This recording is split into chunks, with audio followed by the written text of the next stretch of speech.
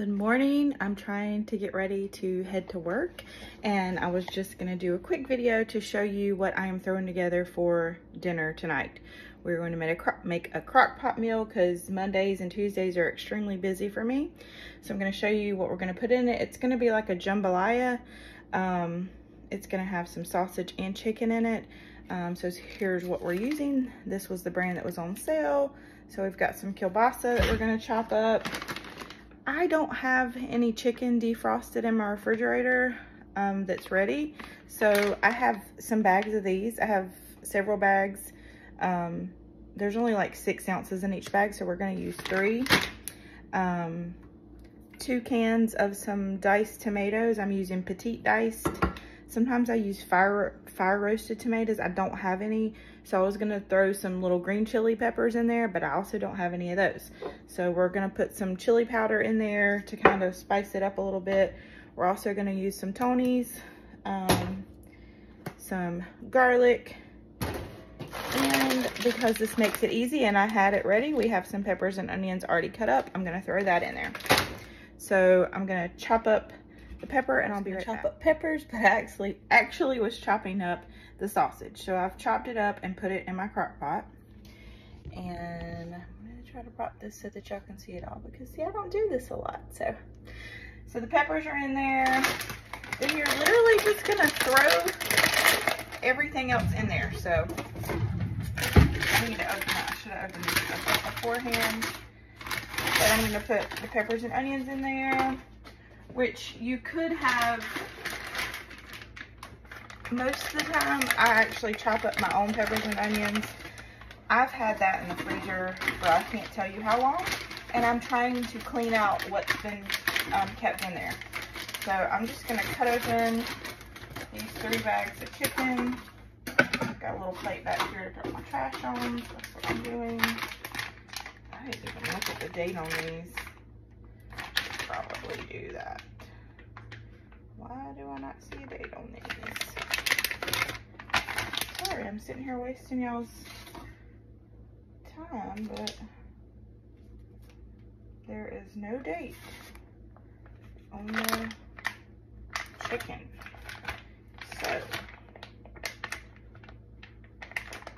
oh, there it is. November. Yes, November. They all are dated for November. I don't know if you've ever used these before, but I ordered a rotisserie chicken one day a few weeks ago, and they were out, so they sent me these, and they have been great. There's only 6 ounces in the bag though, but they're, if you can see them, they're great for like, let me show you, for like fajitas. They're so easy. They're already cooked, so you just throw them in a pan and heat them up, or in a microwave. For me, when I'm not here and my kids want to have lunch or something, it makes it really easy. I'm gonna put the cans of tomato in, of the petite diced tomato. And again, I usually use fire roasted tomatoes, but I did not have any. Or you could use like Rotel. I don't have any, either one of those. So we're just gonna use petite diced with the juice. You're not gonna drain or anything like that. And I'm gonna use 2 cans. And I just realized the one thing I forgot was chicken broth. So I'm gonna have to go grab a container of chicken broth in just a second. But there's my 2 cans of tomatoes. I already have the crock pot turned on low. This is gonna cook and simmer for about 7 hours. So while I'm at work, it'll be cooking. Now I'm gonna add some garlic. I like garlic, so we are going to add 2 hefty tablespoons of garlic in there. And then I'm going to put some Tony's seasoning, just a couple tablespoons of it. I generously sprinkled it on the top. I don't measure, so, but it's, I don't know if you can see, it's about 2 tablespoons full. And then I'm gonna do some chili powder. Not too much of it. And I'm gonna grab some chicken. I did have some chicken broth already in the cabinet. A lot of times I refrigerate my own chicken broth that I make from chicken, but I don't have any. So we are going to use a couple of cups of chicken broth. You don't want too terribly much, but when I start seeing the liquid, which I'll show you, I've started seeing the liquid over here in the corner.